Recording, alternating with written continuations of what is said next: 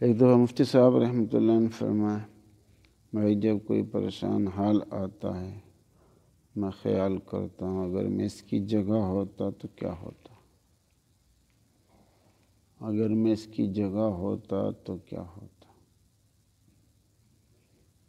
اس لیے بھائی سوچنا چاہیے، جو حادثات ہو رہے ہیں، جو ناحق ستایا جا رہا ہے، اس لیے بھائی یہ تو کم سے کم ہے، رات کو اٹھ کے تھوڑا سا رو کے دعا کر دو، اللہ تعالیٰ اپنے رحمت سے معلمین متعلمین تمام مدارس کی اللہ حفاظت فرمائے، اللہ حالات کو سازگار فرما دے۔